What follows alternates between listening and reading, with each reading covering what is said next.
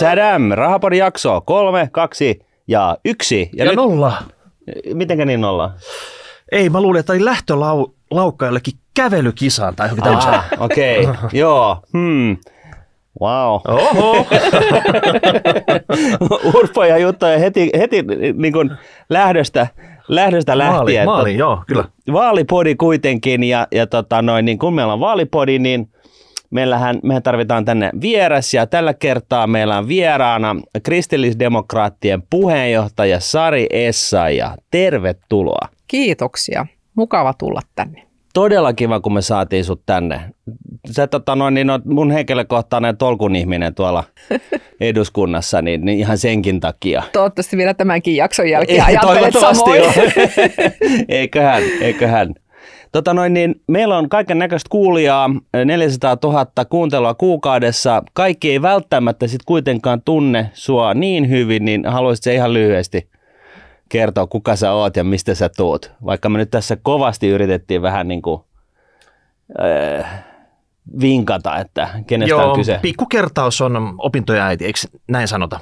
Näin sanotaan, joo. Mä oon todellakin Sari Essayah, Kristillisdemokraattien puheenjohtaja, kansanedustaja, 3. kausi eduskunnassa menossa.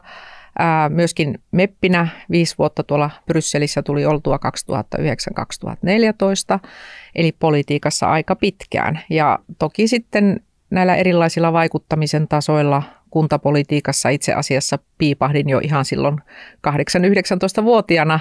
Sieltä on niin kuin lähtenyt kunnallispolitiikan kautta mukaan politiikkaan, ja sitten todellakin nämä urheiluvuodet, joihin tuossa vähän viitattiin, niin veivät sitten maailmalle, ja tietenkin harjoittelu vei oman aikansa, jolloin sinä aikana ei sitten tämä politiikka oikein mahtunut päivärytmiin, mutta sitten todellakin niin palasin politiikan pariin, vaikuttamisen pariin, ja jälleen aloitin sieltä kuntapolitiikan kautta, ja olen istunut maakuntavaltuustossa. Tällä hetkellä istun myöskin sitten näillä alkaneilla hyvinvointialueilla siellä hallituksessa ja valtuustossa Pohjois-Savossa. Ja niin, monenlaista erilaista vaikuttamista. Sitten myöskin tuolla urheilun puolella on kansainvälisen olympiakomitean jäsen, ja sitten sitä kautta istun myöskin Suomen olympiakomitean hallituksessa. Ja edelleenkin liikunta on hyvin lähellä sydäntä, tykkää vaikuttaa siihen. Haluaisin, että lapsilla ja nuorilla olisi samanlaiset mahdollisuudet siihen liikkumiseen, mitä aikanaan itselläkin on ollut. Ja lukeminen on mulle mieluisa harrastus myöskin, ja meidän perhe on aktiivinen myöskin seurakunnassa ja sen eri työmuodoissa. Se oli aika kattava, mutta kun kuuntelin tätä, niin jääkö aikaa vielä liikkumiseen, kun oli niin paljon näitä eri paikkoja, missä vaikutat tällä hetkellä? Joo, ja voisi sanoa, että aika paljon istumista näissä vaikuttamistehtävissä, että kyllä siellä ei ole vielä sellaisia seisovia pöytiä. No sanotaan, että olympiakomitean hallituksessa aika ajoin ihmiset pongahtelevat pystyyn, ja siellä se on niin kuin ihan normaalia, että siellä itse kullakin sitten joku älylaite kehottaa, että nyt olisi aika myöskin vähän liikehtiä, ja itse asiassa itsekin sain vastaavanlaisen vempeleen tuossa joululahjaksi perheeltä, että kyllä juurikin se, että tässä työssä herkästi tulee liian pitkiä istumajaksoja. Joo. Ja yrittää aina löytää sen liikkumisen hetken, mutta ei se kyllä helppoa ole, ja erityisesti nyt kun nämä vaalikampanjat on jo oikeastaan päällä, ja sitten toisaalta tuolla eduskunnassa on vielä viimeinen viikko, jossa on aika paljon kaikenlaista isoa, muun muassa tänään NATO-äänestys. Keskiviikkona kun teemme tätä, niin meillä on NATO-äänestys edessä, ja monta isoa asiaa vielä vietävänä loppuun ennen kuin vaalikausi on päätöksessä. Juuri näin. No mites nyt sitten, jos mennään vielä sitten kristillisdemokraatteihin, niin me kun ei mitään politiikasta ymmärretä, niin haluaisitko lyhyesti vähän kertoa teistä, ja ihan heti alkuun niin sellainen kysymys, että pitääkö kuulua kirkkoon ja olla uskovainen, että voi olla kristillisdemokraattien listoilla? Ei tarvitse. Eli kristillisdemokraatit on poliittinen aate, ja voisi sanoa, että näin kun katsotaan eurooppalaisesta näkökulmasta, niin se on oikeastaan toisen maailmansodan jälkeen ollut niin kuin se Euroopan niin kuin vaikutusvaltaisin poliittinen liike. Suomen kristillisdemokraatit kuuluu tähän EPP:hen, joka on kristillisdemokraattisten ja Euroopan keskusta-oikeistolaisten puolueiden tämmöinen kattojärjestö. Suomesta kuuluu siihen myöskin kokoomus, ja Ruotsista muun muassa Ruotsin moderaatit ja Ruotsin kristillisdemokraatit. Ja niin, kun katsotaan tuonne Saksaan toisen maailmansodan jälkeen, Konrad Adenauer, joka siellä voimakkaasti lähti kristillisdemokratiaa viemään niin kuin kansakunnan eheyttäjänä ja sellaisena sillanrakentajana, niin oikeastaan aika pitkälti siinä muovautui myöskin se kristillisdemokraattinen käytännön politiikka. Eli kun osa Eurooppaa ajautui syvälle sosialismin ja kommunismin kuiluun ja sitten taas markkinaliberalismi valtasi ehkä osittain toisella puolella alaa, niin kristillisdemokratia on ollut tämmöinen niin sanottu kolmas tie. Sillanrakentaja. Ja tämä sosiaalinen markkinatalous, mikä on niin kuin kristillisdemokratian tätä talouspoliittista ajattelua, niin siinä niin kuin yhdistyy tämän työn ja yrittämisen vahva kunnioitus ja se näkemys siitä, että se on terveen yhteiskunnan pohja ja perusta, mutta sitten myöskin se, että niistä heikoimmistakin pidetään huolta. Ja se on kyllä niin kuin hyvin vahvasti vaikuttanut Euroopan muovautumiseen. Ja kun itsekin tuolla 5 vuotta istuin sitten Euroopan parlamentissa, niin siellä Saksan kristillisdemokraatit CDUsta ja CSUsta, niin kyllähän se tietyissä näissä keskeisimmässä juurikin talouspoliittisessa ajattelussa, perheen merkityksessä yhteiskunnassa, ihmisarvokysymyksissä, niin kyllähän se sydän niin kuin sykki hyvin samaan tahtiin, että nämä on niitä asioita, jotka yhdistää niin kuin kristillisdemokraatteja ympäri Eurooppaa. Mutta eikö toi olisi käynyt kokoomuksestakin? Eihän varmaan Suomessa löydy sellaista puoluetta, joka oikeasti haluaisi pahaa heikko-osaa sille, että ei niinku aikuisten oikeasti, että vaikka totta kai niinku molemmin puolin kuilua, niin lyödään toisia milloin milläkin verrokkeella, mutta eikö tämä nyt on ihan tällainen niinku sivistyspuolue?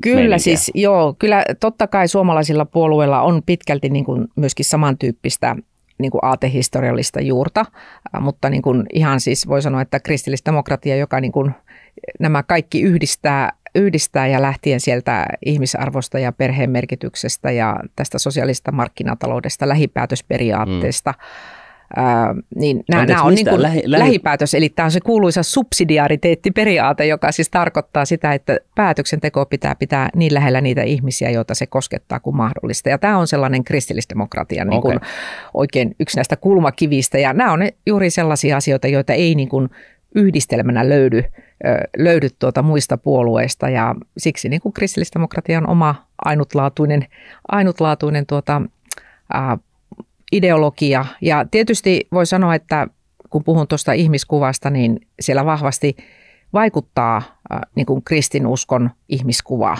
Ja tietysti niin kuin katsotaan Etelä-Eurooppaa, niin siellä näkyy se katolilaisuus taustassa, jossa niin kuin juurikin perhe on niin kuin se tärkeä instituutio yhteiskunnassa. Ja ehkä taas sitten meillä pohjoismaisen sosiaalidemokratian myötä on muovautunut se ajatus siitä, että yhteiskunta on se, joka ottaa niin kuin tiettyjä, vaikkapa nyt perheeseen liittyviä kasvatus- ja hoivavastuuasioita, jotka taas niin kuin kristillisdemokratiassa ajatellaan, että ne kuuluu ensisijaisesti sinne perheeseen.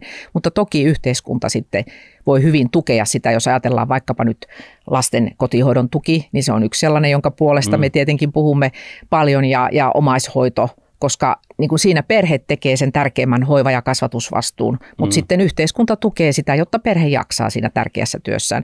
Ja sitten taas meistä niin kuin vasemmalla olevat puolueet ajattelee, että yhteiskunta hoitaa nämä asiat, että tässä on niin kuin vissi ero tässä niin kuin ikään kuin siinä ajatuksessa, että kenen vastuulla niin kuin tietyt asiat on yhteiskunnassa. Se on varmaan, olet puheenjohtajana paljon tunnetumpi, voisi kuvitella suuren massa-äänestäjäporukan joukossa kuin esimerkiksi oma puolueesi. Niin miten sä niin kuin asemoit sen suhteessa muihin puolueisiin, kun on vasemmisto-oikeisto ja liberaali, konservatiivi, niin kukaan siellä toisessa äärilaidassa, että niin kuin ymmärtää siinä puoluekentässä, että ketä te katsotte semmoisena niin kuin oikein toisen äärilaidan porukkana? Onko tämmöistä niin kuin vastustajaa, löytyykö? No me olemme vahvasti keskusta-oikeistolainen puolue, ja näin on eurooppalainen kristillisdemokratia asemoi itsensä siihen keskusta-oikeistoon ympäri Eurooppaa, että niin, ketä sieltä löytyisi sitten vastapuolelta? No kyllä sieltä sitten varmaan niin kuin tämmöiset hyvin vasemmalla olevat totalitaariset järjestelmät löytyy sitten sieltä vastapuolelta, ja jos ajatellaan, että minkälaisten niin kuin historiassa, minkälaisten tavallaan järjestelmien kanssa kristillisdemokratia on kamppailu Euroopassa, niin se on juurikin ollut sitä sosialismin ja kommunismin, totalitarismin niin kuin vastustamista, tarjota se toinen malli yhteiskunnalle. Ei tarvitse lähteä ristiretkiin asti. Ei tarvitse, ihan riittää, kun mennään tähän kohtuullisen lähihistoriaan. Mites vielä Wikipedian mukaan kristillisdemokraatti vähän niin kuin lohkesi irti kokoomuksesta? ei se oikeastaan pidä paikkansa ollenkaan. Tai siis sanotaan näin, että silloin kun puolue vuonna 1958 perustettiin, muuten täällä Helsingissä, ja silloin ei ollut ihan niin kuin, tavallaan täyttä varmuutta siitä, että halutaanko ylipäätänsä perustaa puolue. Enemmän oli niin kuin keskustelua siitä, että hei, että suomalainen yhteiskunta on muuttumassa. Silloin oli aika paljon maalta muuttoa, Ruotsiin ruvettiin muuttamaan, yhteiskunnassa tapahtui arvomurrosta, oli nämä keskiolut marssit vähän myöhemmin ja monta tällaista asiaa, jossa koettiin, että nyt tapahtuu sen tyyppistä maallistumiskehitystä yhteiskunnassa, että halutaan niin kuin konservatiivisille arvoille löytää niin kuin poliittista kotia. Ja siinä yhteydessä sitten kristillisdemokraatit syntyi ja meni aika pitkään ennen kuin sitten vuonna 1970 vasta tuli ensimmäinen kansanedustaja Raino Westerholm, joka nousi silloisesta Kymen vaalipiiristä eduskuntaan. Ja siinä aikana puolue muovautui. 70-luku oli hyvin semmoista voimakasta kasvun aikaa. Silloin perustettiin valtavasti piirijärjestöjä, erityisjärjestöjä, osastoja eri puolille Suomea. Mä sanoisin, että meille tultiin silloin alkuaikona niin aika paljon niin kuin ihan poliittisesta tyhjiöstä, että oli paljon niitä, jotka ei ollut oikein löytänyt Suomen poliittisesta kentästä sitä poliittista kotia, mutta meille tultiin kokoomuksesta. Meidän ensimmäinen kaupunginvaltuutettu tuli kokoomuksesta meille ja sitten myöskin tultiin keskustasta jonkun verran meidän suuntaan. Sitten siihen aikaan oli näitä pientalonpoikia ja muita tämän tyyppisiä liikkeitä ja myöskin kristillisestä työväenliikkeestä tultiin kristillisdemokraatteihin tai silloiseen kristilliseen liittoon. Ja esimerkiksi meidän ensimmäinen puoluesihteeri Ahti Tela, niin hän oli kristillisestä työväenliikkeestä, että meille on tultu vähän niin vasemmalta oikealta kuin keskeltäkin ja ennen kaikkea sieltä poliittisesta tyhjiöstä. Mutta eikö periaatteessa vaikka keskustassa on tosi paljon tämmöisiä piilokristillisiä, koska puolet porukastahan siellä on lestadiolaisia tai jotain muita, jotka oikeasti kannattaa aika paljon kristillisiä arvoja. No siis varmasti kristittyjä löytyy ihan kaikista puolueista. En sitä käy yhtä väittämään, ja se on hienoa, että ihmiset toimivat vakaumuksensa pohjalta erilaisissa poliittisissa aatteissa, mutta kristillisdemokraateissa nimenomaan tämä poliittinen aate on se, mikä meitä yhdistää, nämä arvot, jotka meitä yhdistää, että ei meillä todellakaan... Ei uskonto. Ei, juuri näin, että meillähän niin kun sitten taas, jos puhutaan tästä taustasta käsin, niin meillä on siis todella monista eri kirkkokunnista, eri herätysliikkeistä, esimerkiksi luterilaisen kirkon sisältä, ja sitten on uskonnottomia agnostikkoja, ja meillä on myöskin juutalaisia ja muslimiäänestäjiä, eli siinä mielessä voi sanoa, että se on niin kuin se ideologia ja aate, joka yhdistää meillä, että meillä ei koskaan käydä esimerkiksi puolueessa sellaisia keskusteluja vaikkapa jostakin kirkkokuntien opillisista asioista, naispappeudesta tai kasteesta tai ehtoollisesta tai tällaisesta, koska ne ei ole poliittisia kysymyksiä. Ja oikeastaan me taidetaan olla ainut puolue, jonka puolueen säännöissä on vielä sanottu, että ei voi tai ei saa ottaa kantaa niin kuin kirkkokuntien opillisiin asioihin, koska ne ei ole poliittisia kysymyksiä. Eli tämmöinen perhekeskeisyys, se kuvaa teitä kaikkein parhaiten. No se on varmasti näin, että me olemme perhepuolue. Se on niin kuin hyvin tämmöinen vahva niin kuin, se tulee ihan sieltä ideologiasta. Ja tänä päivänä on hyvä muistaa, että se tarkoittaa myöskin yksin eläviä, että onhan yksin elävällä ihmiselläkin se oma lähiyhteisö, että puolue ei ole niin kuin sellainen, joka jotenkin sulkisi ulos niin niitä, jotka elävät yksin. Perhe-eliittipuolue, vaan ei jossain, että meidän katon nyt, että mä oon kunnollinen kotiäiti, mä leivon just pullaa ja selfieitä niin kuin miljoonaa ja Twitteriä laulamaan, vaan siis... Siis ihan voi sanoa, että moderni perhe ja erilaiset perheet ja erityisesti mä ajattelen niin, että tänä päivänähän monta kertaa se työn ja perheen yhteensovittaminen on sitä, niin kuin, voisiko sanoa, päivittäistä arjen tuskaa, jota monessa perheessä mietitään, että miten nämä asiat saadaan niin kuin rullaamaan. Ja siinä kristillisdemokraatit niin kuin vahvasti lähtee siitä ajatuksesta, että perhe tietää parhaiten. Että perhe pystyy parhaiten päättämään, että kuka kulloinkin siellä kotona on.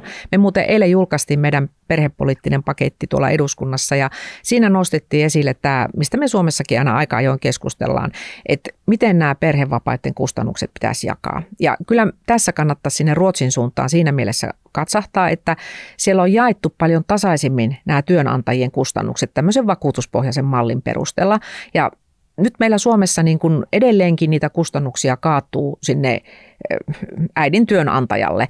Ja se aiheuttaa sitten taas niin kuin nuorten naisten piilosyrjintää työmarkkinoilla. Ja tästä pitää päästä eroon. Ja juuri se, että jos kaikki työnantajat osallistuu vakuutuspohjaisesti tällaiseen pooliin, niin silloin ei ole mitään syytä ruveta niin kuin katselemaan työtä hakevaa nuorta naista, että onkohan tuo nyt kohtapuoliin jäämässä tuosta vauvalomalle vai eikö. Että sillä ei ole mitään väliä, eikä pitäisi olla missään nimessä mitään väliä. Ja sen takia niin kuin, tämä olisi yksi tämmöinen keino, millä niin kuin voitaisiin näitä työmarkkinoita saada tasa-arvoisemmaksi ja todellakin perhe saa sitten itse päättää, että kuka kulloinkin sinne kotiin jää sitä lasta hoitamaan.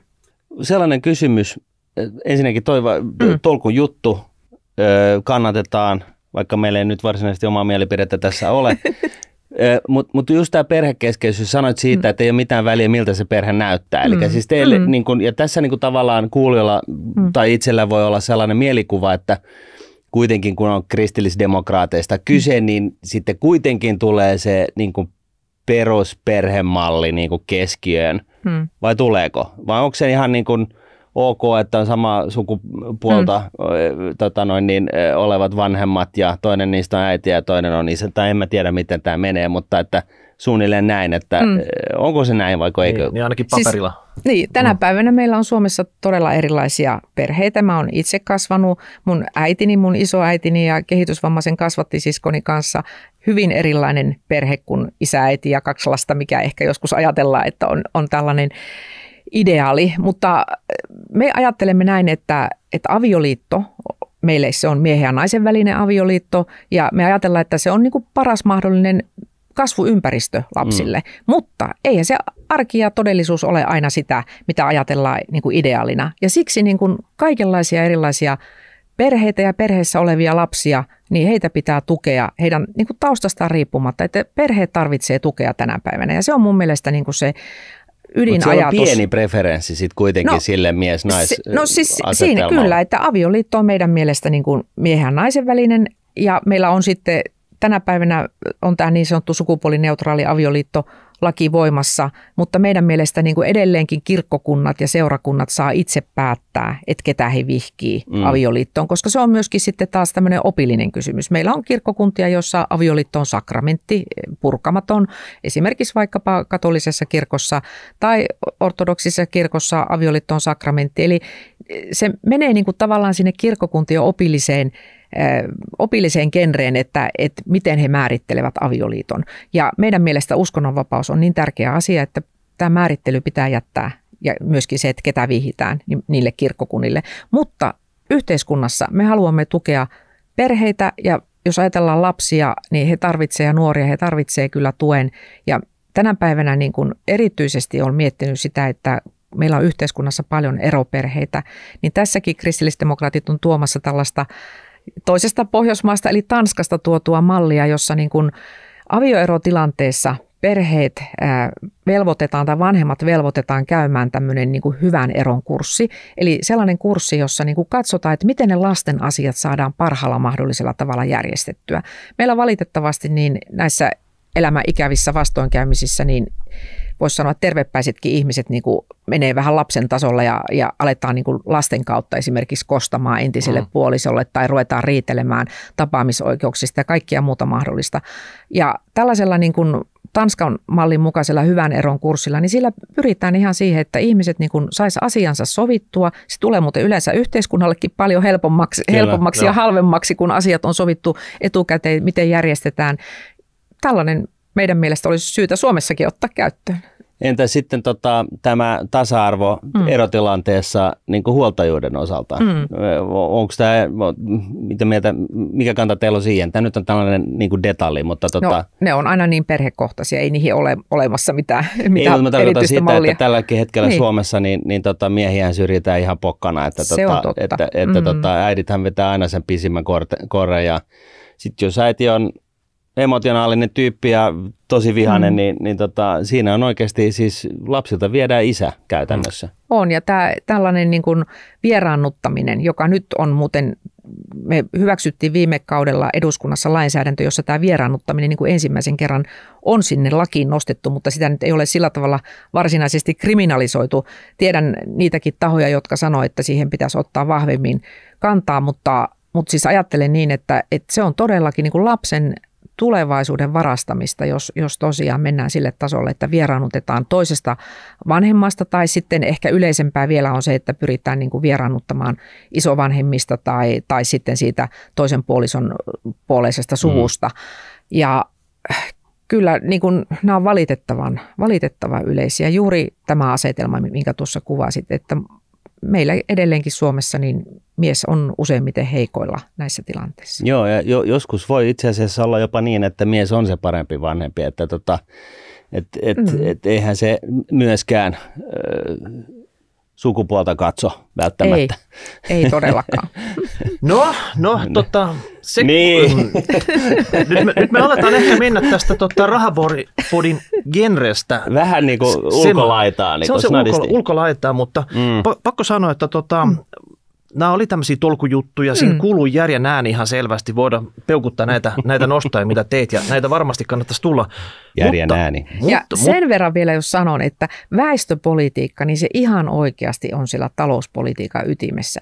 Hei, jos me katsotaan Suomen niin kuin väestökehitystä, meidän huoltosuhdetta, niin come on, jotain on oikeasti tehtävää. Siis kyllä meidän pitää saada perhepolitiikka siihen kuntoon, että ne niin kuin halutaan perheellistyä, saada lapsia. Ja tietysti kun katsotaan työmarkkinaa, niin kyllä tarvitsemme myös työperäistä maahanmuuttoa. Että kyllä tämä väestöpolitiikan kysymykset, niin nämä on oikeasti ihan sitä talouspolitiikan ydintä. Meiltä loppuu veronmaksajat, meiltä loppuu tämä hyvinvointiyhteiskunnan ylläpitäjät, jos meidän väestökehitys on jotain sellaista, kuin se on ollut aikanaan nälkävuosina. Mutta siis näinhän se on, että Suomenhan ei tule esimerkiksi niin kuin investointejakaan ja sen takia, että täällä ei ole tarpeeksi väkeä. Mikä teidän kanta on nyt sitten, Riikka Purra istui tuossa vähän aikaa sitten ja mä kysyin häneltä, että onko perussuomalaisille ok, että kaiken väriset, näköiset ja taustaiset ihmiset maailmalta ihan mistä tahansa tulevat Suomeen ja kunhan ne ovat niin sanotusti valtiolle kannattavia maahanmuuttajia. Jos tämä oli perussuomalaiselle ok, niin miten sä asemoisit kristillisdemokraatit tähän maahanmuuttoasiaan? Kristillisdemokraatit lähtee ensinnäkin siitä, että jokaisen ihmisarvo on niin kuin täysi ja jakamaton riippumatta hänen taustastaan, ihonväristä, uskonnosta, mistään. Et me ajatellaan, että se niin kuin on ihan keskeisin niin kuin politiikan arvo, ihmisarvo ja sen kunnioitus ja ihmiselämän kunnioitus, jolloin niin kuin meille todellakin niin kuin maahanmuuttopolitiikka, niin Suomeen tullaan monenlaisista erilaisista syistä. Tullaan opiskelemaan, tullaan töihin, tullaan avioliiton kautta. Työperäinen maahanmuutto, kyllä me sitä tarvitsemme. Meillä on paljon sellaisia aloja tällä hetkellä ja myöskin sellaisia yrityksiä, että juurikin esimerkiksi sen avainhenkilön puuttuminen tai ylipäätänsä sen osaavan tai pelkästään työvoiman puuttuminen, niin se jo vaikuttaa siihen, että yrityksiltä jää tilauksia saamatta tai että ei pystytä täällä Suomessa työllistämään enemmän. Että tämä on niin kuin tosi tärkeä muistaa, että siis työvoiman puute on tällä hetkellä niin kuin se ehkä kaikkein suurin yritysten investointien ja kasvun jarru. Mutta onko silleen, että jos yritys jonkun haluaa palkata, saa palkata vai joku pisteytysjärjestelmä, että oikeasti katsotaan, että kuka voi minä tulla? Luotan siihen, että yritys tietää, ketä he haluaa, mutta tässä kohtaa on hyvä sanoa tästä saatavuusharkinnasta, että meidän kanta on ollut se, että saatavuusharkintaa voitaisiin niin kuin purkaa asteittain, koska me on nähty tuosta naapurista Ruotsista, että siellä kun kerralla poistettiin saatavuusharkinta, niin se valitettavasti johti myöskin väärinkäytöksiin, johti sellaisiin haamuyrityksiin, jossa käytiin bisnestä sillä työluvalla ja kun sitten oli päässyt Ruotsiin, niin sen jälkeen työsuhde oli hyvin lyhyt, jonka jälkeen sitten sosiaaliturva aukesi ja tämän tyyppisiin tilanteisiin me ei pidä niin kuin tietenkään. Mikä se asteittain voisi olla? Voiko se olla, että 100 suurinta yritystä saa luvan saman tien palkkaa ketä vaan ja sen jälkeen sitten katsotaan, miten se menee vai mitä yrityksenä saat lisenssiä rekrytoida? Kyllä, juuri tämmöinen, että se on tavallaan sertifioitu yritys, että tiedetään, että hei, tämä on sellainen yritys, joka hoitaa omat vastuunsa ja hommansa oikein ja rehellisesti, koska onhan se myös niin, että jos ajatellaan yritysten välistä kilpailua, niin jos siellä on niitä filunkiyrityksiä joukossa, jotka jättää vastuunsa hoitamatta, niin totta kai se vääristää markkinaa, se on niiden rehellisten yrittäjien niin kuin leivän syömistä. Että mun mielestä se on kaikkien etu, että meillä olisi tämmöinen niin kuin sertifiointijärjestelmä sit näille yrityksille, jotka hoitaa hommansa. Sen jälkeen me tiedetään, että hei, nämä osaa tämän ja ketä he tarvitsevat, niin he voivat myöskin rekrytoida. Mutta ei mitään pisteytysjärjestelmää tulijoille. halutaan vaikka tietystä maasta 25-vuotiaasta niin kuin sen ja sen korkeakoulun käyneitä. No nämä pisteytysjärjestelmät Kanadassa kai nyt lähinnä on sellainen, johon aina niin kuin viitataan tässä. Et mä en tiedä, että kuinka hyvin ne sitten niin kuin toimii. Kanada on kuitenkin vähän toisen tyyppinen yhteiskunta kaiken kaikkiaankin ja hivenen tuolla niin kuin voisiko sanoa omassa nurkassaan se on hyvä lätkämaa niin kuin Suomikin, että vähän samanlaisia. Kyllä, vähän samassa nurkassa. Kyllä, vähän samalla tavalla, mutta sitten niin kuin mietin sitä, että tällä hetkellä meillä Suomessa niin ei tuolla Suomen rajojen ulkopuolella ihan hirveästi niitä insinöörejä ja sairaanhoitajia ole kolkuttelemassa meidän ovelle. Että kyllä tämäkin on niin kuin hyvä pitää mielessä. Ja tietysti se, missä niin kuin voi sanoa, että komppaan sitä kritiikkiä, mitä perussuomalaiset sanoo, että täällä on jo aika paljon maahanmuuttajataustaisia ihmisiä, joiden työllistyminen on sujunut huonosti. No silloin pitää katsoa, että mikä tässä kotouttamisessa niin kuin on mennyt pieleen. Ja eduskunnan tarkastusvaliokunta teki tässä tällä kaudella raportin ja kielikoulutus nostettiin ihan ykkösenä. Että se on meillä niin surkealla tolalla ja toisaalta myöskin se, että se kannustin lähteä siihen kielikoulutukseen, niin se on heikko. Ja me on tähän KD esittänyt sitä, että tähän työmarkkinatukeen tulisi kielilisää, joka tarkoittaisi kustannusneutraalisti toteutettuna sitä, että ensinnäkin kaikilta alennetaan tätä työmarkkinatukea, siis ihan jokaiselta taustasta riippumatta, ja sen jälkeen sä saat sen kielilisään, kun sä osoitat joko suomen tai ruotsin kielen tyydyttävän hallinnan. Ja se voi tapahtua joko niin, että sä näytät täällä Suomessa syntyneenä ja täällä koulusi käyneenä, niin sinulle riittää se perusopetuksen päästötodistus tällaiseksi todistukseksi, mutta sitten maahanmuuttajataustaisella, niin se on sitten se kielikoe tai vastaava, jolla sä saat sitten tämän saman kielilisän sitten hankittua. Ja meidän mielestä tämä olisi sellainen malli, jota kannattaisi nyt ruveta käyttämään. Ja monessa muussakin maassa, Tanskassa muistaakseni on tämä kielilisä käytössä, että näitä kannattaisi niin kuin miettiä, että millä me saamme niin kuin mahdollisimman hyvin ihmiset, täällä olevat ihmiset sinne työmarkkinaan kiinni. No kannattaako joku muu tätä kielilisäjuttua kuin te? No siinä vaiheessa, kun me esiteltiin sitä, niin kyllä sellaista niin hymistelyä kuului sieltä täältä, mutta... Kuka hymisteli? No kyllä siis esimerkiksi juurikin kokoomus, perussuomalaiset sieltä suunnasta tietysti täytyy muistaa, kun ollaan oppositiossa, että lähinnä se yleensä sieltä opposition puolelta sitä tukea tulee. Mutta se oli mielenkiintoista, että mediassa hyökättiin tätä kielilisää vastaan ja mentiin jo melkein niin kuin sellaiseen, että tässä olisi jotain rasismia niin kuin takana, joka tuntui niin kuin aivan hurjalta, että kun me yritetään niin kuin auttaa ihmisiä siihen työmarkkinaan. Ja siinä oli varmaan taustalla se, että Sipilän hallituksen aikana lähdettiin sellaisesta, tai siellä oli ajatus syntynyt hallituksen keskuudessa, ehkä voi olla, että silloin hallituksessa olleet perussuomalaiset oli sitä vienyt eteenpäin, että lähdetään tekemään tästä toimeentulotuesta, että siihen tulisi joku tällainen jonkinlainen vaade. Ja toimeentulotukihan on taas niin kuin meillä perustuslain suojaa nauttiva perusetuus, ja siihen ei kyllä todellakaan voi niin kuin koskea. Meillä perustuslaki tulee siinä vastaan, ja siitä syntyi sitten se mekkala, että tässä yritetään nyt niin kuin syrjiä, ja jotenkin niin kuin se, ikään kuin se sama levy pyörähti sitten osalla toimittajista päälle, ilman että ne niin kuin tarkisti, että hetkonen, tässä on ihan eri asiasta kysyttää, liittyy meidän työmarkkinatukeen, ei ollenkaan siihen meidän perusetuuteen, joka on suojattu perustuslain suojalla. No mites nyt sitten, kun maailmassa on loputon määrä valitettavasti niin kuin hätää ja siellä on valitettavasti paljon lapsia, jotka näkee erinäköistä hätää. Kyllä. Miten on kristillisdemokraattien osalta? Onko se niin, että meidän pitää pelastaa kaikki? Vai onko tässä jonkunnäköinen niin kuin tavallaan, miten se nyt sanoisi? Rusinat pullosta valinta jollain tavalla. Realismia tai jotain muuta, että kun sehän ei tietenkään, Suomi ei voi elättää niin kuin 100 miljoonan niin kuin hätään näkevien ihmisten elämää. Olet ihan oikeassa. Miten tämä niin kuin vedetään se linja tuohon noin? Se on hyvä ajatus niin kuin muistaa, että sä et voi pelastaa koko maailmaa, mutta sä voit pelastaa yhden ihmisen koko maailman. Eli yrittää suunnata sitä tukea kaikkein heikommassa asemassa oleville. Ja niin kuin KD näkee tärkeänä sen, että esimerkiksi niin kuin humanitaarista kriisiapua annetaan.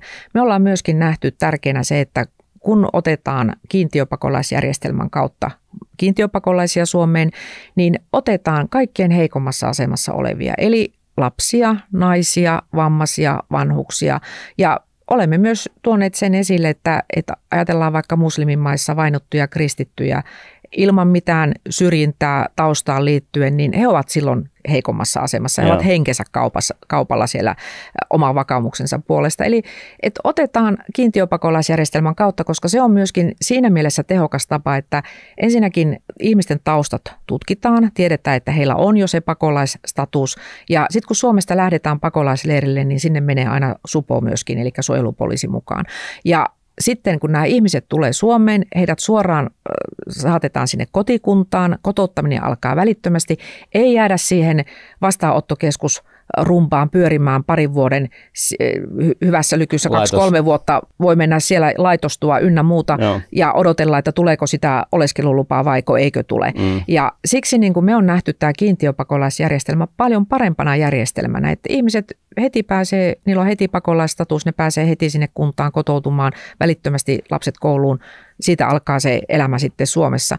Ja tämä olisi meidän mielestä niin kuin se tehokas tapa auttaa, mutta totta kai niin kuin nyt tässä tilanteessa, missä nyt maailma tällä hetkellä on, niin esimerkiksi nyt tämä ukrainalaisten tilanne, jossa on taas sitten tämä ihan oma erityinen viisumikäytön tai oma oleskelulupakäytäntönsä, niin se on ehdottomasti niin kuin tärkeää ja meidän pitää niin kuin yrittää miettiä ja ymmärtää se, että kun puhutaan vaikka kehitysyhteistyömäärärahoista, niin jos me olemme sitoutuneita Ukrainan jälleenrakentamiseen ja ukrainalaisten auttamiseen siellä kotimaassaan, niin se tapahtuu nimenomaan kehitysyhteistyövaroista.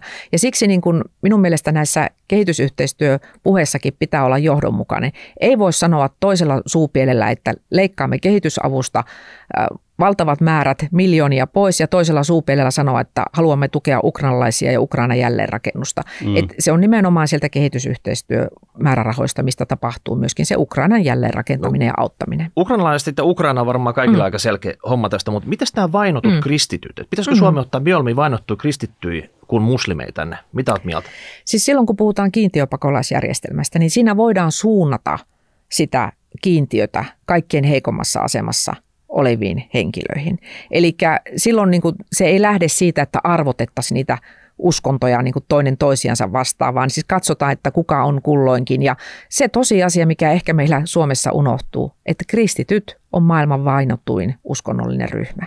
Me täällä saadaan lepposasti elää, voisiko sanoa, meidän vuosisataisten kristillisten arvojen ja perinteiden ympärillä, mutta maailmalla se ei ihan niin lepposaa se elämä ole. Lähinnä se, että ne vois kotiutua ehkä helpommin tänne kuin joku toinen.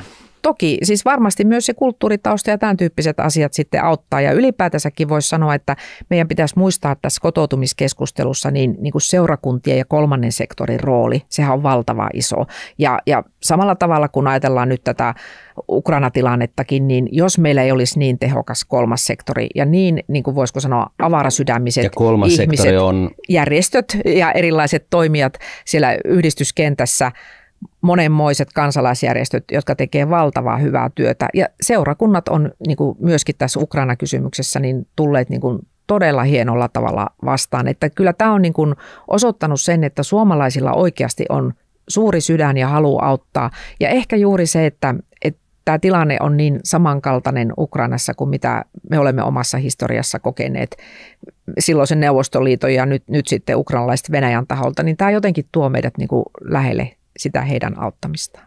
No mites nyt sitten, te puhutte sellaisesta, että pitää äänestää Suomen suunnanmuutos. Kyllä. Valitse järjen ääni, kristillisdemokraatit. Niin mikä on tämä suunnanmuutos? Mikä on nämä top 3 bullettia, mitä te nyt ajatte Suomeen? Taloudessa on saatava suunnanmuutos. Jos me emme saa Suomen talouden suuntaa ja tätä velkaantumiskehitystä käännettyä, niin meiltä putoaa hyvinvointiyhteiskunnasta pohja pois. 3 miljardia, jos menee pelkästään lainan korkoihin, niin se on kaikki pois sieltä terveydenhuollosta, vanhustenhoivasta, varhaiskasvatuksesta, hyvästä koululaitoksesta. Ja sitten kakkosena tullaankin näihin hyvinvointipalveluihin. Eli me haluamme, että ne on kunnossa ja siihen tarvitaan ensin se talous, mutta todellakin hyvinvointipalveluissa tämä SOTE on yksi tämmöinen miten mä nyt sanoisin, valuvikainen, joka on laitettu nyt kuitenkin liikkeelle, johon on tehtävä korjaussarja. Silloin kun eduskunta pari vuotta sitten hyväksyi täällä sote-lainsäädännön, niin ihan valiokunnan puheenjohtaja myöden sanottiin, että tämä on valuvikainen tämä lainsäädäntö, tähän tarvitaan korjaussarjoja. Tähän mennessä yksi ainoa puolue, Kristillisdemokraatit, on esittänyt soten korjaussarjan. Muilta puolueilta en ole vielä tällaista nähnyt ja on välttämätöntä. Se lähtee tästä rahoituksen korjaamisesta. Eli meillähän luotiin tämmöinen kiikkulautarahoitus, jossa kunnista siirtyvät valtionosuus- ja veroeurot niin kuin määrittelee sitten hyvinvointialueiden lähtötilanteen. Ja nyt osoittautunut aivan vääränlaiseksi tavallaan niin kuin ajatukseksi, koska meillä kunnat alkoi kikkailemaan näillä sote-kustannuksilla, kun tiedettiin, että sen mukaisesti siirtyy sitten näitä valtionosuuksia heiltä pois ja veroeuroja, niin sen takia sitten kunnat alkoi tietoisesti alibudjetoimaan sote-rahojansa.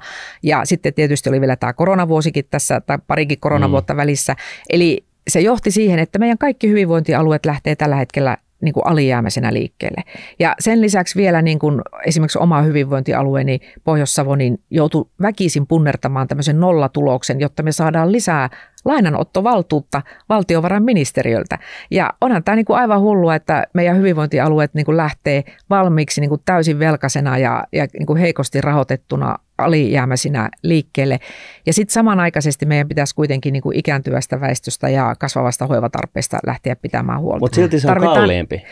No, siis me on rakentu ihan hillittömästi hallintoon. Miten tämä yhtälö menee niin kuin kasaan, että toisaalta kunnat niin kuin, aliinvestoi, jotta sieltä ei lähtisi niin paljon rahaa, ja sitten sote-alueet lähti käyntiin, hyvinvointialueet lähti käyntiin, ja silti se maksaa jo kättelyssä enemmän kuin se edellinen systeemi. No tällähän hallitus, kun tämän sote-mallin toi, niin hehän totesivat, että vuonna 2030 aikaisintaan tässä mallissa on nähtävissä niin kuin kustannusten taittumista. Että tämähän on niin kuin hirvittävän iso tämmöinen hallinnollinen harjoitus, jossa niin kuin hallintoa on lisätty aivan valtavasti. Että kuka sen on sinne lisännyt? No kyllä se hallitus on tämän sote-mallinsa tehnyt, ja jos nyt vertaa vaikka viime kauden sote-malliin, Sipilän hallituksen aikaisen sote-malliin, niin jos siinä oli vähän sellainen olo, että sitä aika paljon vietiin niin kuin yksityisten yritysten ikään kuin ehdoilla heille sopivana, niin tässä voisi sanoa, että tässä kyllä hyvä, jos yksityiset niin kuin enää mahtuu kuvaa ollenkaan, että tämä on viety aivan niin kuin julkisen puolen ehdoilla ja tässä on tullut tällainen iso in-house-ongelma, eli nämä in-houseithan on näitä julkisomisteisia yhtiöitä, jotka on niin kuin lähtenyt näitä tukipalveluita rohmuamaan sitten siellä hyvinvointialueella sillä tavalla, että tällä hetkellähän meillä on kaikki, niin kuin voisi sanoa, perheyrittäjät, meillä on Suomen yrittäjät, meillä on Elinkeinoelämän keskusliitto, nämä on kaikki tehnyt kilpailuvirastoon valituksen siitä, että palkanlaskenta minkä takia ne haluaa rohmuta niitä tämmöisiä tukipalveluita itselleen? Miksei ne voi olla jossain yksityisellä? No, tämä on se hyvä kysymys, ja tätä minä yritin kysyä silloin vaalitenteessä tammikuussa ja yritin vähän sillä saada puheenvuoroa ja kertoa, että tässä on muuten muodostumassa tämmöinen in-houseen niin kuin valtakunta, mutta siinä vaiheessa tuntui, että harva niin kuin puoluejohtajista edes niin kuin oli vielä tietoinen, että mistä tässä niin kuin puhutaan, ja tämä on niin kuin, kun tässä on ollut vajaa vuosi aikaa rakentaa nämä hyvinvointialueet, niin tämä on ollut kunnille semmoinen tietynlainen helppo tapa, että ei ole tarvinnut lähteä niin kuin miettimään, että miten me oikeasti nyt järjestetään vaikka näitä jäljellä olevia kouluruokapalveluita tai varhaiskasvatuksen ruokapalveluita, että no otetaanpa se in-house, mikä tässä tarjoaa näitä koko tälle alueelle. Ja tällä tavalla niin kuin nämä in-houseit on paisunut, ne on tullut tietotekniikkaan, ne on tullut sinne palkanlaskentaan, kirjanpitoon, ne on tullut sinne ruokapalveluihin, sitten kaikkiin näihin hoivapalvelun, tukipalveluihin, erilaiseen instrumenttihuoltoon, kaikkeen tällaiseen. Siis, ja sitten kun muistetaan, että 5% hankintalain mukaisesti in-houseit saa myydä myöskin niin kuin ulos, niin nehän on niin kuin pienillä paikkakunnilla, niin nehän käytännössä on sen markkina ottanut haltuun. Että tämä on se kakkoskohta. No sitten vielä sanoisin kolmannen, kun sanoit, että mikä on kolmas kohta. Niin kolmas kohta on tämä Suomen kriisivalmius, ja siihen kuuluu niin kuin laajasti ajateltuna totta kai niin kuin turvallisuus, niin sisäinen kuin ulkoinen. Mutta siis puolustusvoimat. Kyllä, mutta meillä se ulottuu vielä myöskin ihan tähän huoltovarmuuskysymyksiin ja maatalouden tilanteeseen. Että täytyy muistaa, että jos me ei nyt niin kuin oikeasti suomalaista maataloutta pelasteta tämän kustannuskriisin kynsistä, niin meillä ei ole kohta suomalaista ruokaa lautasella, ja sekin on viime kädessä turvallisuuspoliittinen kysymys. No kuka tässä on mokannut sitten, että minkä takia tämä suomalainen maatalous on ajettu näin ahdinkoon? No tässä tietysti voi ajatella, että eräällä puolueella Suomessa on ollut nyt 8 vuotta maatalousministerin salkku. Jos joku ei heti muista, niin se puolue alkaa koolla. Lopualla. Kyllä, keskustalla on ollut 8 vuotta maatalousministerin salkku ja kyllä me tällä hetkellä ollaan Suomen EU-ajan niin kuin huonoimmassa ja kovimmassa tilanteessa maatalouden kannalta. No lähtisitkö itse vaikka maatalousyrittäjäksi Suomeen nyt tällä hetkellä? No täytyy sanoa, että aika hurja riskinottokyky pitää olla, jos siihen hommaan haluaa lähteä. Et joku Nalle Wahlroos ja Herlin niin voi niinku harrastaa vähän maataloutta, koska niin. jos se menee harrastamista. Se ei tässä niinku, tullaan, joo, mutta se pointti on se, että kun se ei niinku lyö leiväksi. Niin, tässä tullaan asian ytimeen. Eli meillä ensinnäkin tämä meidän tukijärjestelmä, joka ei ole puhtaasti vaan niinku kansallinen syy, vaan siellä voi katsoa sinne Brysselin suuntaan, niin tukijärjestelmä on lähtenyt siitä, että se ei enää tue vain sitä puhdasta ruoantuotantoa, vaan siellä on tätä niin sanottua maaseudun ylläpitämistä. Maanviljelijät kutsuu sitä hömppäheinä viljelytueksi, eli periaatteessa ei ole väliä, että tuotatko sinä jotakin vai etkö, kunhan sä nyt kylvät ja niität sen ja sä saat siitä sen tuen. Vähän niin kuin Neuvostoliitossa. No vähän niin kuin. Ja tosiaan niin kuin se tukipotti on jaettu niin monenlaisille erilaisille ikään kuin instansseille tai mitä kautta sitä voi saada, että se ruoantuotanto on jäänyt niin kuin vain pieneksi siivuksi. Suomessakin meillä on yli 40 000 maatilaa, mutta niistä noin 8 000 on se porukka, joka tuottaa meille sen ruoan.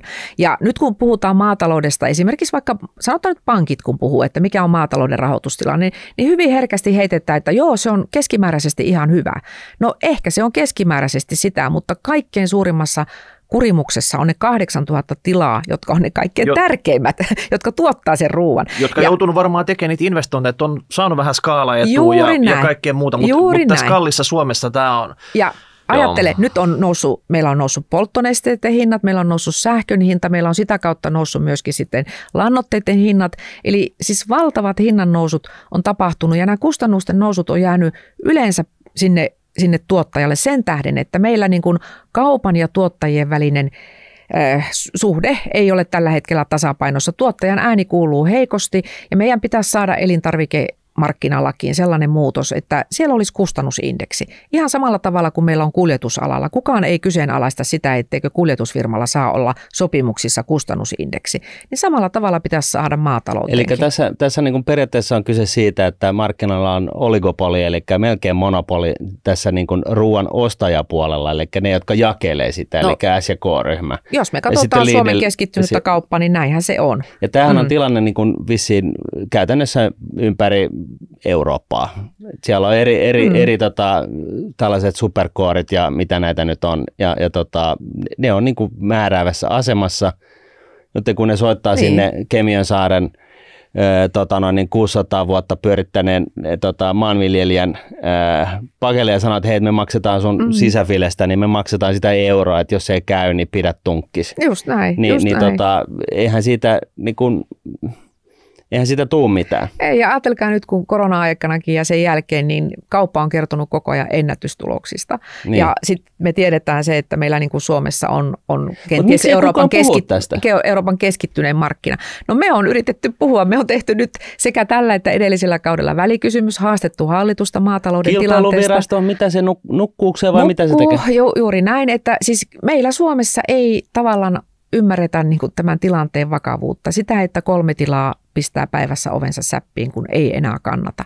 Ja se on niin kuin järkyttävää tuolla, kun käy näillä vaalitoreilla, niin sinne tulee maanviljelijöitä. Tuossa me oltiin Keiteleillä viime viikolla, tuli nuori viljelijä, joka sanoi, että tilanne on tällä hetkellä se, että hänelle jää 500 € kuussa tästä hommasta. Jos hänelle olisi niin kuin metsätilaa, niin heillä ei niin kuin syötäisi ruokaa pöydässä, että oma niin kuin perhe kärsisi jo nälkään. Hänellä oli varmaan sitten se niin kuin 200 000 hehtaaria peltoa. Hänellä oli siis lypsäviä, muistaakseni 5-60 ja iso tila pyöritettävänä, joka normaalioloissa pystyisi olemaan aivan kannattava, että ei ole tehty mitään älyttömiä investointeja tai muuta, mutta tämä kustannuskriisi viimeistään niin osoitti sen, että miten kapealla katteella meillä niin kuin maatalous itse asiassa Miksi ne ei järjestäydy? Miksi ne ei mene yhteen ja niin kuin, siis muodostaa tällaista niin kuin maanviljelijöiden ry:tä, joka kertoo sitten taas Keskolle ja S-ryhmälle, että sori, että hakekaa vaikka Brasiliasta nämä niin kuin teidän tavarat, että mehän ei tuohon hintaan myydä.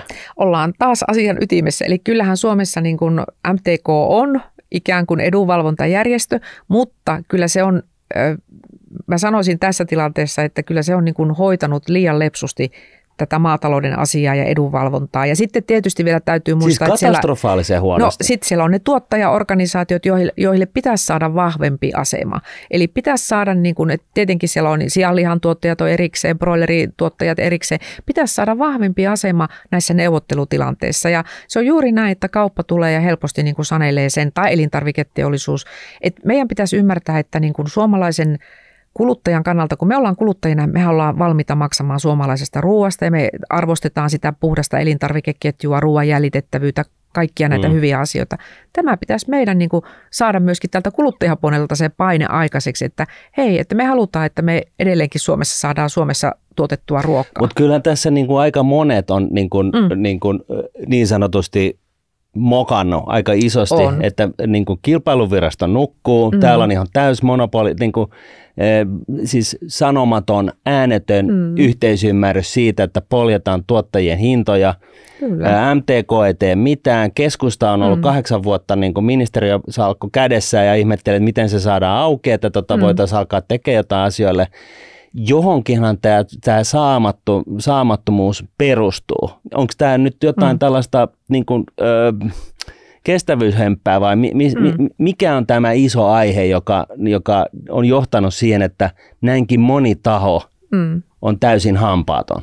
No yksi maanviljelijä sanoi mulle, että vaikuttaa siltä, että heitä pidetään semmoisena itsestäänselvyytenä. Että vähän samalla tavalla kuin me harvemmin puhutaan siitä, että aurinko tuolla nousee aamulla ja laskee illalla. Että me jotenkin niin kuin ajatellaan, että se on semmoinen itsestäänselvyys.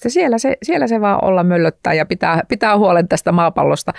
Että jotenkin samantyyppinen ajatus niin kuin maanviljelijöitä kohtaan, että se on itsestään selvää, että siellä ne ahertaa ja tuottaa meille ruokaa ja ei ole niin kuin ymmärretty, että minkälainen tilanne niin kuin maanviljelijöillä tällä hetkellä on. Ja nyt jos vielä katsoo tämän viimeisimmän, niin kuin voisi sanoa kuolinisku muutamille tiloille on tullut ihan siitä, että kun siellä on ollut tehty investointia, nuoret viljelijät on joutunut maksamaan sisäosuuksia pois, niin se on lähtenyt ihan valtavaan korkojen nousuun ja sitä kautta niin kuin heidän taloutensa tilanne on kriisiytynyt aivan järkyttävästi. Ranskassa ne on tehnyt niin, että siellä perustettiin joku tällainen markkinointiporukka, perusti maidon. Siis aloitti siitä maitotelkistä, jossa otettiin se 20 senttiä ylimääräistä hintaa, jolla maksetaan sitten niin kuin tuottajille parempaa tuottoa. Ja tämä niin kuin raketoi kuin faan siellä päin ja sitten siihen liitettiin kaikennäköisiä muitakin tällaisia perustuotteita. Joo. Olisiko tämä tällainen niin kun, juttu myöskin tänne Suomeen tuotavaksi? Niin, että olisi ihan oikea reilun kaupan niin kuin tuote, joka on suomalaista maanviljelijää pystyssä pitävä. Siis minun mielestä se olisi aivan hyvä ajatus, mutta nythän meillä niin kuin nämä private labelit toimii juuri toisinpäin, eli juuri toisella tavalla. Niillä tiristetään viimeisetkin se on juuri se halpuuttaminen, kun mennään näiden private labelien Eli tässä vaan niin kuin lyhyesti terveiset sitten kilpailuvirastolle, MTKlle ja kuka vielä, hävetkää. Älkää nukkuko enää.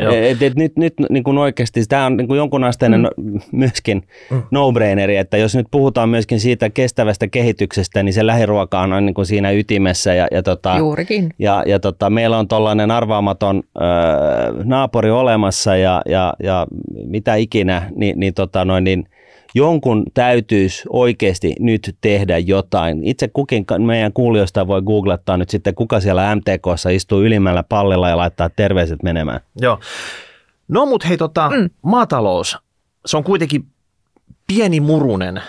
Tärkeä, mutta pieni murunen tässä nyt. Todella tärkeä. Tässä Suomi-neidon kivenä kengässä, jos korkokengässä siellä, niin kuka romutti nyt Suomen talouden? Mitä nyt sille pitäisi tehdä? Se oli se teidän ykköskohta. Niin eli nyt varmaan tarvittaisiin jonkunnäköisiä leikkauksia, jotta rakennetaan sitten uudelle nousulle tilaa vai mikä se teidän niin kuin ohjelma nyt on suuri? Vai mistä haetaan se kasvu tai mitä tehdään? Tarvitaan kaikkia keinoja. Tarvitaan totta kai sitä kasvua, josta me poliitikot tietenkin kaikkein eniten mieluummin puhutaan. Sitten tarvitaan sopeuttamista eli suomeksi leikkauksia ja sitten me tarvitaan tulonlisäyksiä. Kaikkia 3 keinoa tarvitaan ja KD on lähtenyt siitä, että tämä 9 miljardin kestävyysvaje, niin se pitää taittaa 2 vaalikauden aikana, ihan niin kuin VM-virkamiehet on meille sanoneet, mutta meillä on pikkasen, niin kuin voisiko sanoa, tämmöinen toisenlainen tahti. Eli me on katsottu tästä julkisen talouden arviointineuvoston suosituksesta, jossa on lähdetty siitä, että se on noin 0,4-0,6%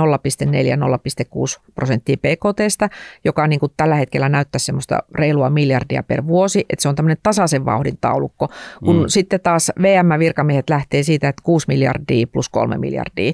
Ja tietysti täytyy muistaa se, että osa niin kuin tällaisista sopeuttamistoimista on sellaisia, että ei ne näy heti, ne näkyy vasta sitten siellä niin kuin seuraavalla vaalikaudella. Mutta kuitenkin niin kuin aika lailla siis yhteinen näkemys siitä, että tällä tavalla tämä asia on pystyttävä nyt 2 vaalikaudessa taittamaan. Mutta mitä tarvitaan, jotta siihen päästään? No siihen tarvitaan 80% työllisyysaste. Tosi moni puolue jakaa tämän 80% työllisyysasteen, mutta sitten sieltä ei tule ainuttakaan keinoa, että miten sitä työllisyysastetta lähdetään niin kuin nostamaan. Mä oon esimerkiksi seurannut tätä demareitten keskustelua tästä 80% työllisyysasteesta. Toisella puolella niin kuin sanotaan näin ja toisella puolella sanotaan, että hei, lyhennetään työviikkoa sitten 4 päivään. Niin jotenkin tässä on niin kuin 2 semmoista asiaa, jotka ei minusta nyt ihan niin kuin loksahda. Jos tässä jotain johdonmukaisuutta yritetään tehdä, niin ei ihan niin kuin loksahda paikallensa. Ja vähintään 2% kasvua tarvitaan, jotta päästään tähän. Ja sitten vielä niin kuin nostan esille tämän, että kun puhutaan näistä leikkaustoimenpiteistä, niin on uskallettava tehdä niitä niin kuin isoja rakenteellisia uudistuksia. Meidän mielestä niitä tapahtuu työmarkkinoilla ja sitten siinä sosiaaliturvauudistuksessa. Työmarkkinoilla ansiosidonnaisen porrastaminen, tämä on muutamilla muillakin puolueilla. Me ei lähdettäisi leikkaamaan sitä niin kuin kokoomus ottaisi 200 päivää pois, koska itsekin kun tulen tuolta Itä-Suomesta, niin tiedän, että ei se työllistyminen kaikilla alueilla ole ihan niin yksinkertaista, että se vaan sillä ansiosidonnaisen porrastamisella tapahtuu, joten se porrastaminen, meillä on tämmöinen 4-portainen malli siihen ja sitten me ulotettaisiin ansiosidonnainen kaikille. Tänä päivänä on valtavasti nuoria, jotka on epätyypillisessä työsuhteessa, he ei ole ansiosidonnaisen piirissä. Ja kaikille, jotka täyttää työssäoloehdon, niin heille kuuluu ansiosidonnainen, ei vain kassan jäsenille, koska me kaikki maksetaan sitä. Tämä on minusta semmoinen kummallisuus, minkä AY-liike on voinut niin kuin jotenkin torpata, että se ei kuuluisi kaikille. No sitten vielä tarvitaan tämä sosiaaliturvauudistus. Mä oon itse istunut nyt siinä sosiaaliturvaa uudistavassa komiteassa tällä kaudella. Toivottavasti se saa jatkoa, koska nyt ollaan menossa siinä mielessä oikeaan suuntaan, että tämmöinen KD:n kannustavan perusturvan malli, jossa lähdetään siitä, että näitä tiettyjä sosiaaliturvaetuuksia yhdistetään. Se yksinkertaistaa sitä mallia, mutta edelleenkin puhutaan syyperusteisesta ja vastikkeellisesta mallista, ei mitään kansalaispalkkaa, jota vihreät haluaa ja vasemmisto haluaa, vaan ihan syyperusteinen malli, joka on tälläkin hetkellä meillä voimassa ja se ajatus siitä, että työn vastaanottaminen olisi kannattavaa aina, niin lähtee juuri, että me yhteensovitetaan työtulo ja sitten se sosiaaliturva. Et nythän meillä on se tilanne, että jos sä otat vaikka lyhytaikaista työtä vastaan, niin sulla sosiaaliturva leikkaantuu kerralla niin paljon, että se tilanne saattaa jopa muuttua huonommaksi kuin ennen kuin sä oot ottanut sen työn vastaan. Tuloloukku saattaa olla negatiivinen. Kyllä. Siis tämä on niinku käsittämätöntä, että me on onnistuttu rakentamaan tämmöinen sosiaaliturvajärjestelmä. Me tarvitaan sellainen lineaarinen sosiaaliturvajärjestelmä, josta tämä universal credit, joka on Iso-Britanniassa käytössä, niin on niinku tietynlainen malli, mutta nyt jo sanon suoraan, että se ei ole universal credit-malli, että mistään maasta ei voida niin kuin siirtää suoraan jotakin mallia toiseen maahan. Universal creditissä on paljon sellaisia asioita, mitä me emme kannata, mutta siinä on se ajatus siitä, että portaittain niin kuin lasketaan sitä sosiaaliturvaa siinä vaiheessa, kun palkkatulot nousee ja verotus. Otetaan ne kaikki 3 asiaa huomioon. Ja silloin niin kuin pystyttäisiin pääsemään näistä kannustinloukuista. En tiedä, päästäänkö niistä koskaan totaalisesti, mutta ainakin niitä voidaan madaltaa. Just oli uutisissa mainittu pari päivää sitten, että Suomessa 140 000 ihmistä, jotka ei ole niin kuin työttömiä työnhakijoita, ne on vaan niin kuin käytännössä jossain. Ne on vaan niin kuin jossain. Sen lisäksi on sitten niin kuin työttömiä työnhakijoita ehkä semmoinen 200 000. Sitten on Seuralehdestä bongasi semmoiset, että Suomessa on noin 500 000 suomalaiset, jotka on tämmöisissä ilmaisissa talkootöissä, että on niin kuin ammattikoulujen opiskelijoita, ammattikorkeakoulujen opiskelijoita, TE-toimistojen kurssitettavia, työkokeilijoita, kuntouttavaa työtoimintaa ja maahanmuuttajakoulutusta. Niin eikö teidän tämä koko idea lähes siitä, että töihin. Jokainen töihin, tekee työtä, saa palkkaa siitä ja sillä tulee toimeen. Niin mitä sä oot mieltä, että Suomi on niin kuin täynnä porukkaa, joka on vaan jossakin. Ei ole siellä tekemässä sitä työtä, niin työtunteja, ja nyt on kuitenkin niin kuin työvoimapula. No, tämä on juuri se surullinen asia, että siis meidän tämä kannustavan perusturvan malli, niin se on nimenomaan osoitettu kaikille työikäisille ja työkykyisille. Ja niitä työkykyisiä on paljon enemmän kuin me tänä päivänä ymmärretään. Me tiedän esimerkiksi paljon sellaisia kehitysvammaisia tai osatyökykyisiä, jotka ihan oikeasti haluaisi olla mukana siellä työelämässä. Ja meidän pitää niin kuin löytää myöskin niin kuin heille tapoja tulla työelämään, koska se on monelle niin kuin aivan valtavaa ensinnäkin niin kuin inhimillisesti ja sitten toisaalta se niin kuin ylpeys siitä, että hei, mä ansaitsen niin kuin omaa rahaa ja mä itse ansaitsen niin kuin omaa toimeentuloani. Ja meidän pitää mahdollistaa se, että esimerkiksi sä pystyt laittamaan eläkkeen syrjään ja pystyt tulemaan sinne työelämään. Mutta sitten todellakin nämä monet, jotka tällä hetkellä ei niin sanotusti löydy mistään.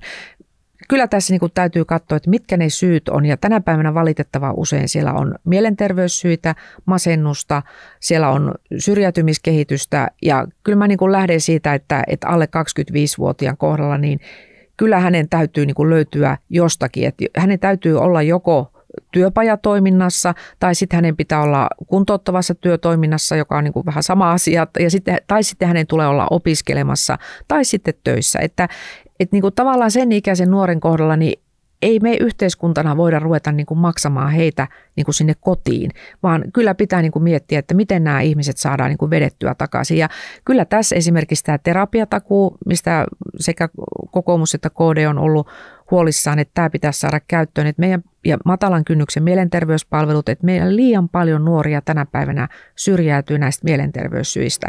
Ja se, että meillä ennenaikaisesti eläköidytään, niin sehän on niin kuin yli 10 miljardin niin kuin tappio yhteiskunnalle, että näihin ennaltaehkäiseviin toimiin ja korjaaviin toimiin, niin niihin todellakin kannattaa niin kuin satsata, koska ne maksaa itsensä takaisin. Oletteko valmiina antamaan porkkanen lisäksi myös keppiä tämmöisille tyypeille, että oikeasti saadaan niin kuin patistettua porukka sieltä? No siis kyllä me lähdetään siitä, että jos se kannustavan perusturvan malli saataisiin aikaiseksi, niin se olisi juuri sellainen, joka kannustaa ottamaan sitä työtä vastaan. Ja jos me mietitään tänä päivänä, niin kuin, että meillä aika moni ajautuu semmoiseen niin sanottuun Bermudan kolmioon, jossa sulla on siellä se toimeentulotuki ja sitten sulla on toimeentulotuen asumislisää ja sitten sulla on ehkä vielä joku harkinnanvarainen tai muu vastaava kolmas etuus, josta kaikista näistä niin kun sä et oikeastaan pääse eteenpäin ponnistelemaan, koska aina jos sä otat jotakin vaikka työtä vastaan, niin se leikkaa samassa suhteessa sitä sun sosiaalietuutta.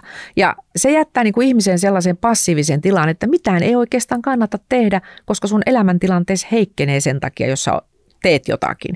Ja siksi niin kuin myöskin meidän pitäisi kriittisesti pystyä niin kuin arvioimaan sitä, että mitkä on niin kuin ikään kuin niitä sosiaaliturvan niin sanottuja perusetuuksia. Ei se saa olla niin, että se on se kaikkien passivoin muoto. Ja sitten kun me on kuitenkin aina puhuttu siitä, että toimeentulotuki on se niin sanottu viimesijainen tuki, sehän ei pidä tänä päivänä paikkansa. Meillä toimeentulotuki yhdistettynä sen asumislisään, niin se hakkaa niin sanotusti mennen tullen palaten sen, että sulla on vaikkapa esimerkiksi työttömyysturvaa ja sitten normaalia asumislisää. Eli sä saat enemmän niin kuin sitä kautta, että sä oot toimeentulotuella ja sen asumislisällä, joka taas sitten tarkoittaa sitä, että mitään et voi tehdä, etteikö se heikennä sun elämäntilannetta. Tähän loppuun vielä. Mikä on KD:n ja sinun toivoma hallituskokoonpano? No me toivotaan sellaista hallitusta, joka niin kuin lähtisi näitä, mitä tässä käytiin näitä asioita läpi, 3 tärkeintä keskeistä teemaa meille, niin viemään oikeaan suuntaan. Millä porukalla se onnistuu? No kaikilla niillä, jotka oikeasti uskaltaa näihin asioihin sitoutua. Että ei demarit eikä vasemmisto. Mä oon huolissani seurannut sitä keskustelua, jossa niin kuin ennen vaaleja sanotaan, että me ollaan näiden kanssa tekemisissä.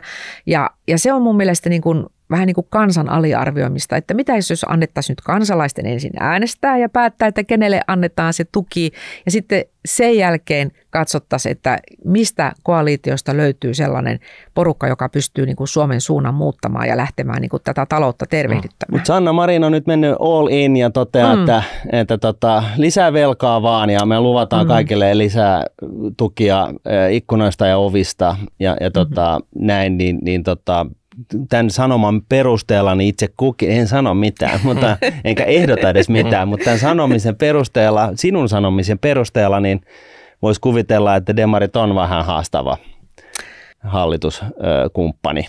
Kyllä, ja mä oon ihmetellyt niinku niitä demareiden puheita, että ne on niinku varsin ristiriitaisia. Ja nyt ehkä viimeisimmäksi eilen, kun olimme tuolla perheyritysten ja suomalaisen työn liiton paneelissa, siellä toki Tytti Tuppurainen, joka ehkä edustaa demareissa vähän toisen tyyppistä talouslinjaa, niin kuitenkin siellä tuli edelleenkin esille se, että että kyllä tämä valtiontalouden kasvu on nyt niin kuin se, mitä kautta tästä kurimuksesta päästään. Että kyllä me ihan oikeasti nyt niin kuin tarvitaan kaikkia keinoja, että me päästään tästä kurimuksesta. Suomelle vaan mitä näyttöä näihin kasvuihin, mutta meillä on yksi toivomus kyllä. Ja se on sitä, että vaalitenteissä sinulle annetaan vähintään tupla, jopa tripla määrä aikaa puhua, koska sulta tulee niin fiksua tekstiä koko aika verrattuna niihin muihin torspoihin, ketä näissä puheenjohtajatenteissä sun kanssa on siellä. Siis Rahapodi ei ota varsinaisesti poliittisesti kantaa tässä, mutta todettakoon, että olen hyvin pitkälle samaa mieltä kuin Luukkosen Miikka tässä mun vieressä. Kiitos. Kyllä tosiaan toivon, että niinku suomalaiset näissä vaaleissa ihan oikeasti katsoo, että mitä asioita nämä puolueet niinku ajaa ja edustaa. Ei mentäisi vaan niinku sellaisissa mielikuvissa ja jossain imagohöttössä, vaan ihan oikeasti katsottaisiin, että minkälaisia talouspoliittisia ohjelmia niillä on, minkälaisia asioita ne pyrkii niinku Suomessa edistämään ja todella kuunneltaisiin sitä järjen ääntä. Loistavaa. Näihin sanoihin, näihin tunnelmiin kiitämme tältä päivältä. Kiitos kun tulit, Sari Essayah. Laittakaa kuulkaas kuulijat palautetta. Rahapodi@nordnet.fi, savumerkit, Twitter, some, kaikki kanavat, niin kuin tiedätte, ovat tervetulleita. Ja näillä mennään. Juuri näin ja ensi viikko. Kiitos. Moi Kiitos. moi.